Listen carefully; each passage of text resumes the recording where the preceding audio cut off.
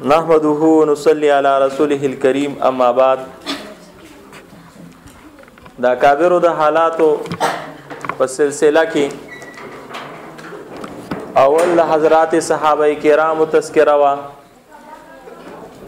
بیا د تابعین کرام او بیا د تبع تابعینو. تدریوانا سلسله ختم شولې او د نن د حضرات محدثینو سلسله شروع کیږي. و محدثینو کې نن د امام بخاری رحم الله تذکرہ کیږي. د دوی خپل نوم محمد دی، د والد نوم اسماعیل دی، داغه د والد نوم ابراهیم دی، او داغه د والد نوم مغیره، او داغه د والد نوم بردزبا. دا بردزبا فارسی قبیله سره تعلق لرون کې سړیو او اسلام ورته نصیب شوی نه دی، په مجوسیت باندې مړ شوی دی. د دوی مغیره دا د بخارا کوم والی چې جعفی قبیله سره تعلق ساته، نو د هغه په لاس باندې مسلمان شو. نو د علاقې په اعتبار د ته بخاری وای، او چونکی د دې سړی په لاس مسلمان شوی دی، نو د دې وجنه امام بخاری سے ابت جعفی هم وای.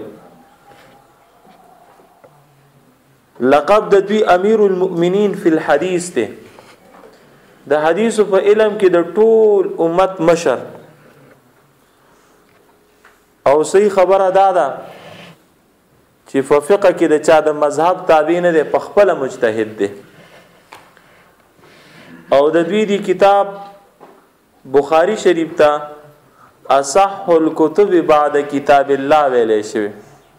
د الله د کتاب د قران نه پس په مخ د ځمکه د ټولو نه اصح ترین کتاب.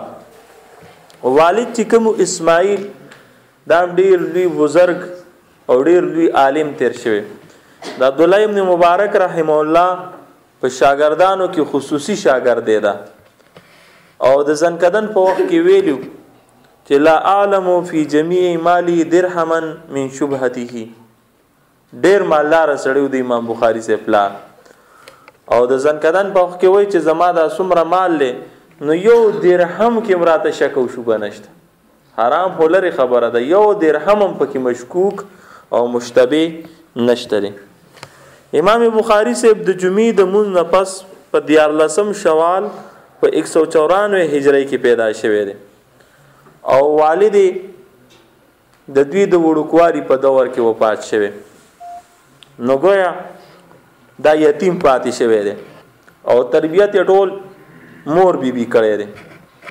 او دام یو عجیب ترین واقعا ده چې امام بخاری سے پیدایشي تور وړوندو، خو مور به د شپې ټوله شپه مسله ناسته او الله ته به جړل چې الله زما د ازوی ټیک کی چې د دین خدمت وکي.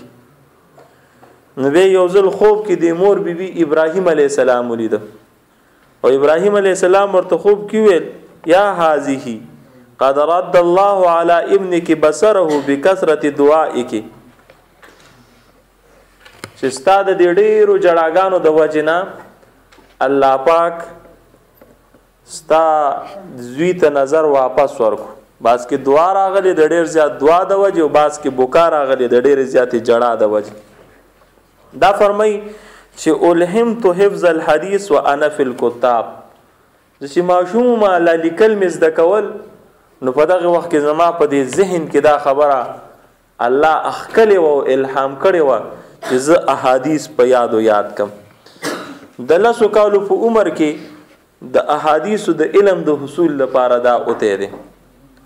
د ټولو نمخ کې دا غدور او د زمانه غټ محدث امام داخلی لاله چې د امام داخلی مجلس کې د یو سوره ز تیر کړلې وړو کې د لسو کالو ماشوم نو یو ځل هغه حدیث ویلي. نو د دې حدیث په دې شروع کې سندي وی سفیان عن ابي الزبير عن ابراهيم. سفیان د ابو زبیر نه روایت کړی دی او ابو زبیر د ابراهیم نه روایت کړی دی. نو امام بخاری سے پاسې د لسو کالو عمر کې یره جی دا روایت دا سند ټیک نه دی ولی تاسو وایي چې ابو زبیر روایت کړی دی د ابراهیم نه ابو زبیر د ابراهیم سره ملاقات ثابت نه دی یو بل لیدل کتل نه دي شوی نو هغه چې وکتل چې وړو کې معصوم دی نو غوسه شو ولته پس په دې خبرو چرته پويږي امام بخاری سے ورته ویل چې یره جی درخواست ته تاسو کتاب راوالی کاپی رجسٹر وګورئ به بخیر دی واضح شي نو بس هغه خلکو کې هم د صحت درمي او زید خو بنو نو بس استدن د کمرې ته لاړې کتابونه را کولاو کړو سند یو کتو نو چې وروته نو دته ویل ته وایې صحیح سند څنګه دی نو دوی فرمایل چې سفیان عن الزبیر عن ابراهیم دا ابي لفظ دی پکې سیوا کړي زبیر جدا سره دی او ابو زبیر جدا سره دی ناغه ول چې دا خبره بالکل ټیک ده او تسلیم کړله تاسو ته وکړی شو چې په دې وخت کې د عمر څومره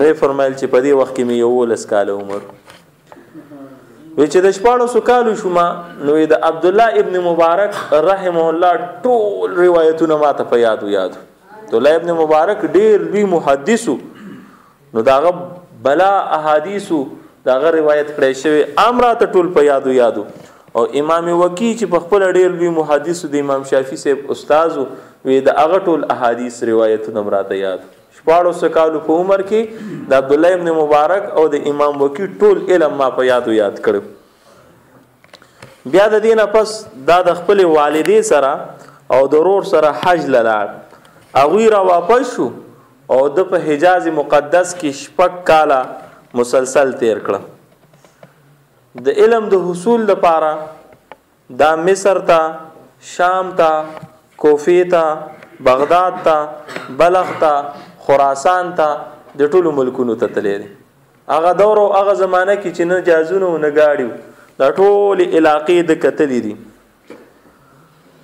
او دومره احتیاط به د احادیثو په حاصلولو کې کو چې اورځ سو میاشتې سفر وکړو د یو سړی نه د احادیثو زده کولو لپاره مشهور واقعا ده سلسلہ لاړې نو هغه نه استخدلو است لمن نیولې و په دې طریقې سره غینی چې په دې لمن کې مرته خوراک سسیزي خیره نو چې اصل لراله ګیره کو نو امام بخاری سے وہ فرمایل چې لا اخذ الحديث اما يكذب على البهائم سوچ چې سارو سره د دروغ معاملې کې د دې سړو نه حدیث نه حاصلو نو امام بخاری سے د اغه زینا واپس رااله او په خپل باندې وای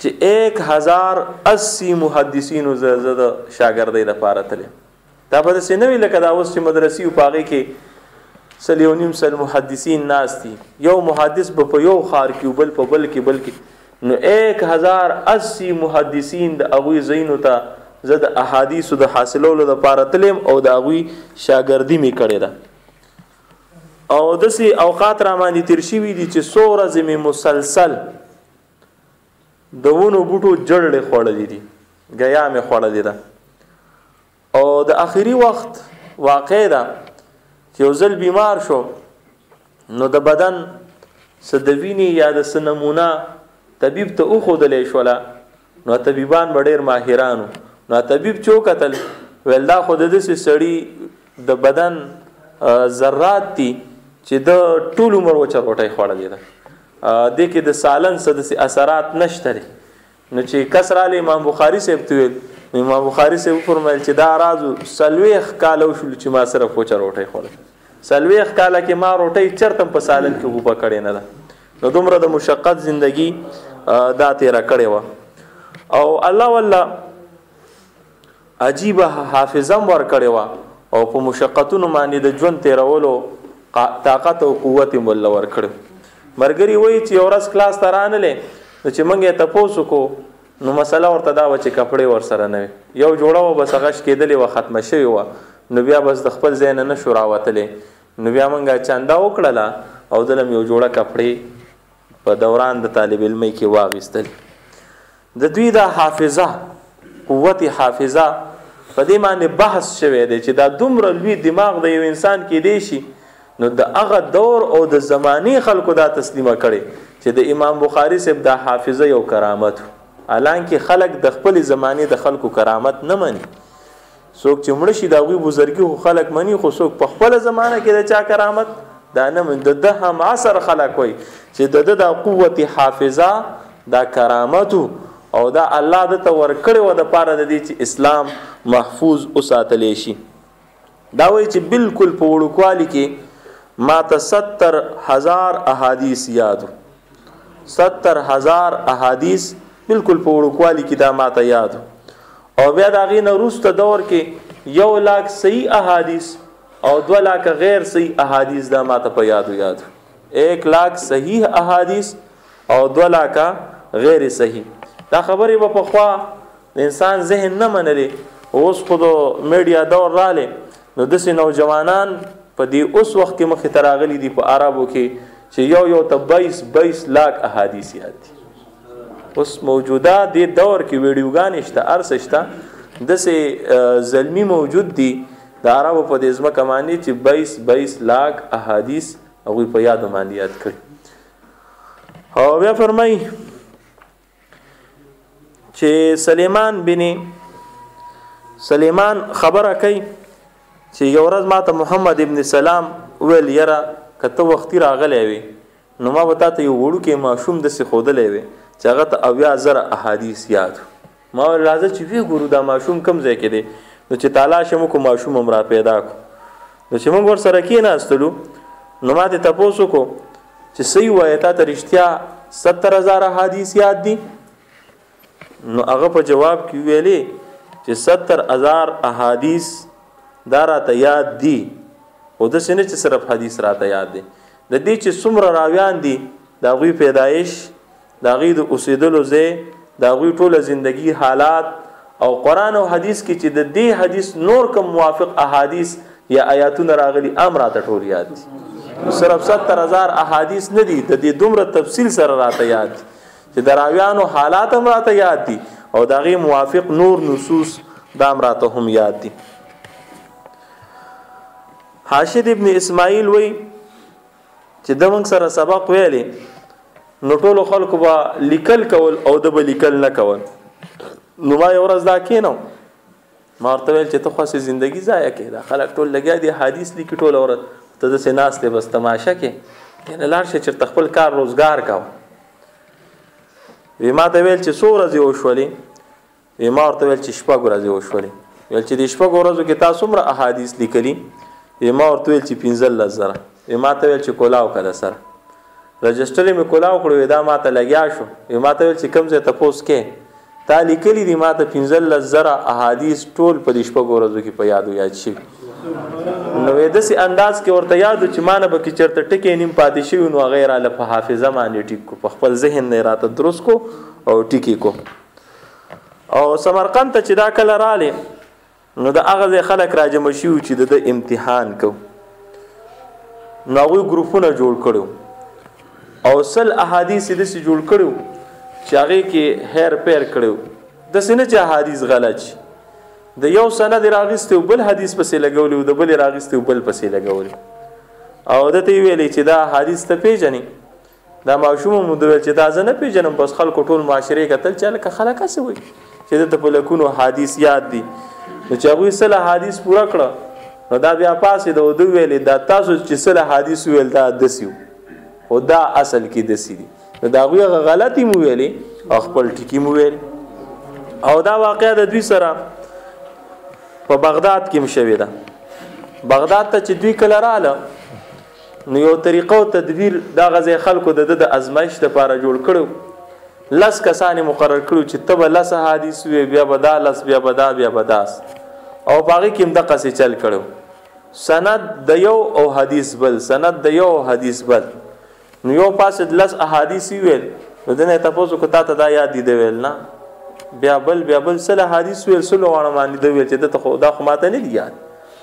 نو چې کله ختم شو نو بس دا بیا پاسېده او ویل تا وړومبی دا حدیث ویلو دا اصل کې داسې دی، بیا دې دا ویلو دا اصل کې داسې دی. نو خلک وایي چې موږ د ده په دې خبره تعجب ونه کړو چې ده ته اصلي 100 احادیث یادو. موږ په تعجب په دې باندې وکړو چې زموږ هغه بې ترتیبه احادیث هغه هم 100 واړه ده ته په ترتیب باندې یادو، موږ چې څنګه ویلو هغه هم ده ته یادو. نو الله والله عجیب حافظه ورکړې وه. او دا په خپله باندې لیکي امام بخاری صاحب چې ما زه به بصرې ته لاړم احادیث به مې زده کړه طالب علمي به مې وکړه بیا به شام ته رالم په شام کې به مې هغه ولیکل ټول او شام ته به لاړم هلته به مې طالبي وکړه احادیث به مې زده کړه نو بیا به مصر ته لاړم په مصر کې به مې هغه ولیکل ډېره موده پس به کېناستم نو به راته یاد و او هغه مې ولیکل او په یو مجلس کې ویلې چې د پاسېدو نه مخکې صرف د مونځ په موضوع باندې 10,000 حدیث درته ویلی شم 10,000 حدیث صرف د مونځ په موضوع باندې د پاسېدو نه مخکې درته ویلی شم یعنی دا حافظه کې بالکل موجود دي او صرف د 18 کالو چې د احادیثو درس شروع کو او د امام بخاری صاحب د احادیثو درس چې شروع شو نو په ټوله علاقه باندې د هغې اثر دار شو چې لوی محدثین چې په هغوی سره به زرونو شاګردانو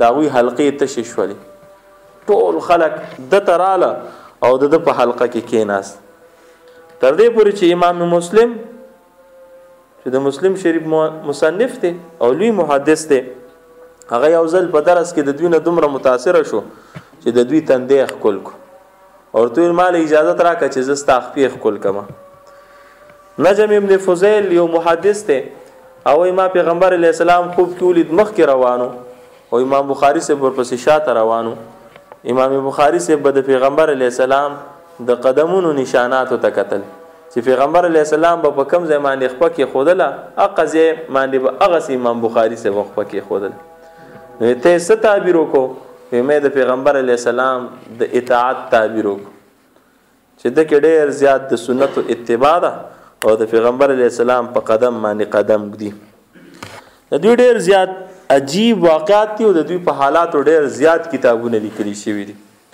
خو خلاصتا یو څو مختصر او واقعات چې د هغې نه د دوی تقوا نیکي او د بزرګۍ حالات مخې ته راځي یو ځل د په کشتۍ کې سفر کوم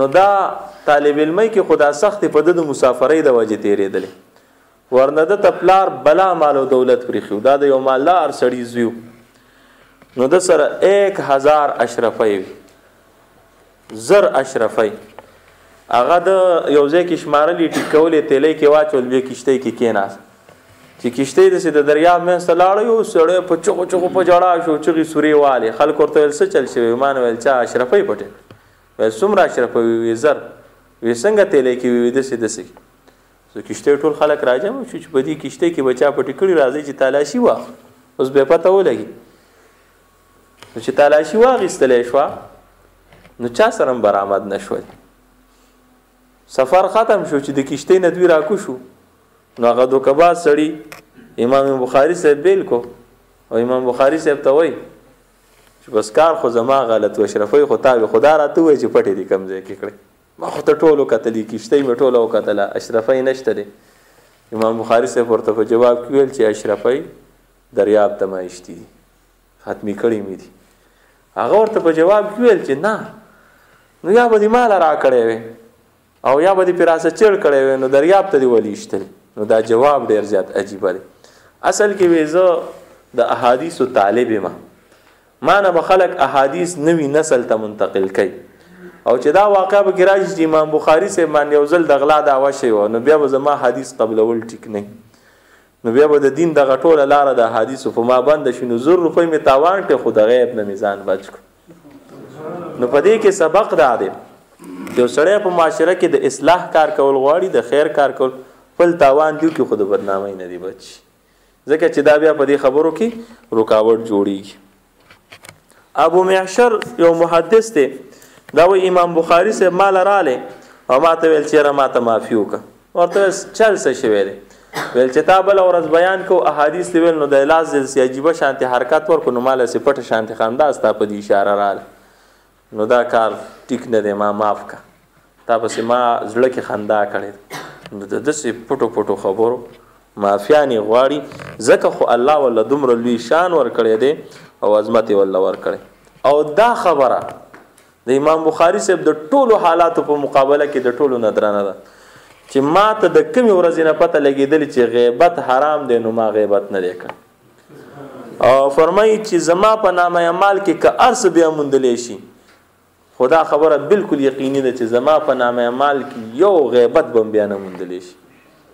یو سړی دومره احتیاط کوي، دومره کلکه خبره کوي چې یو غیبت بم زما په نامه اعمال کې بیا نه موندلی شي. او ادب او احترام یې داسې و چې جمعات کې یو سړی ناست و، دا په هغه وخت کې محدث و، د وروسته دور واقع ده چې دا ګیرې ځکه نو یو ډکې پیو نو داسې جمعات کې وارته. امام بخاری صاحب پاسې د شاګردانو په مخ کې هغه ډکې راواغېستو، د ټولو شاګردانو ته یې داسې وښودو او بیا لاړې بارې وارته. او شاګردانو ته عملي طور ده خو چې کم څیز سړی په ګیره کې نه پرېږدي نو په جومات کې ولې پرېږدي؟ یعنې دا د آدابو خلاف دي چې د خپلې ګیرې نه خو یې ارته او په جومات کې پرېږدي. نو خپلو شاګردانو ته یې ده وښودو چې ګوره دی د ګیرې نه وارته نو په جومات کې هم د ارتولو نه دی، دا بار ته د وړلو څیز دی.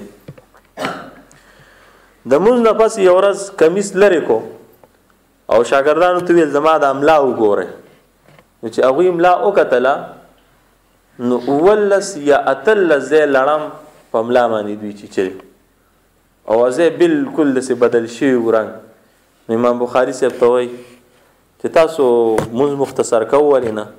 نو ما یو صورت شروع کړو او نه مې غوښتل چې هغه صورت پرېږدم. یو صورت مې شروع کړو نو نه مې غوښتل چې هغه صورت زه پرېږدم. یوه وینځی په خوا باندې تېرېده خادمه، وینځي وی په هغه دور کې، نو سیاهي سه د سخپه ولګېدله نو دوا توی شو. نو امام بخاري صاحب ورته ویل چې دا څنګه تک کې زید مسخاق او سیدیم ټوله توی کړله، دا څنګه تک کې؟ بس دا جمله ورته استعمال. هغې په جواب کې ویلې چې زه ونه تنګ وځې لار نور روانه ځکه په دې ځای لاړه. نو امام بخاري صاحب سوچ وکړو چې دې د سیاهي توی کړله دا دوات، نو دا د دې غلطي نه وه، زه یې تنګ او ما ورته صرف ده ویل چې دا څنګه تک کې؟ نو دا خو ما زیاتې وکړو د دې څه، دا خبره نه وه پکار. نو معافي تې وغوښتله او ورته ویل زه په دې جرم کې ما ته ازاده کړې چې ما تا سره د غلطۍ یو معامله وکړه. وړه شانتې خبره د هغې په وجه باندې امام بخاري صاحب هغه ازاده کړه. دا د دوی هغه بهترین او ښه اخلاق ویل کېږي. دا چې امام بخاري صاحب د خپل دور او د زمانې د ټولو نه باکماله تیرانداز، غشو جوړولو غشو اشتلو کې انتهایی ماهر و. مرګري وایي چې په ټوله زندګۍ کې صرف 2 پیرې د نشانه خطا شوی، نور چرته هم د نشانه خطا کېدل نه. یو ځل د غشې رو کاغو او چې گزارې وکړو نو د چا پولو د هغې یو سیډ ولګي نو لږ شانتې سیډ د لرګي پولو نو په هغې کې نښه جوړه شوه. امام بخاري صاحب د هغه سړي کور له لاړې ورته ویلې چې تا هغه ځای کې پول جوړ کړی د لرګي او ما غشی ویشتو نو هغه پول پې ولګېده نو هغې په هغې کې لږه نښه جوړه کړې ده نو ما نه د هغې تاوان واخله. نو هغه ورته په جواب کې وویلې چې تاوان څه زما ټول هر څه په تا قربان دي، دې کې څه خبره نشته دی. امام بخاري صاحب په دې خبره باندې دومره خوشحاله شو چې په هغه ورځ باندې 200 درهمه صدقه کړي چې شکر دی چې د حق ماته باقي پاتې نه شو. او د خوشحالۍ نه په هغه ورځ باندې 1500 احادیث شاګردانو ته د چوټۍ په ټیم کې ولیکل، کوم چې د درس د انیه او هغې نه علاوه اضافي ټیم کې د خوشحالۍ نه 1500 احادیث شاګردانو ته ولیکل.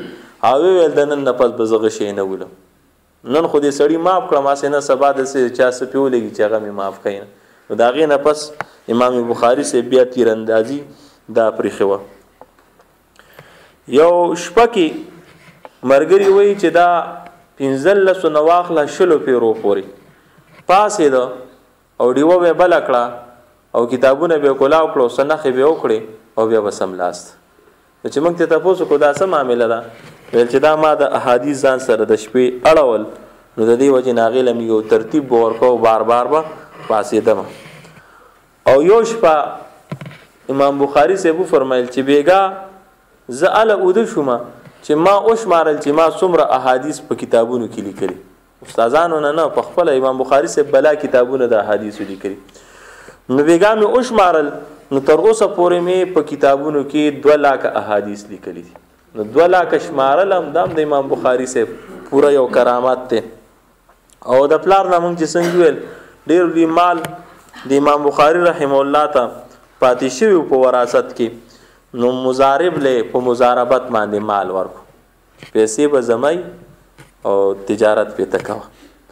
او امام بخاری صاحب وایي چې د لکونو روپو تجارتونه زما شوي دي خو 1 روپۍ باندې مې نه سرته اغیستي او نه مې په 1 روپۍ څخه خرڅ کړي. په خپله مې نه دي کړي، دا په مزدورانو باندې او په خلکو باندې مې دا کارونه کړي. په خپله به احادیث علم عام او بس کاروبار او روزګار به ول نورو خلکو کو.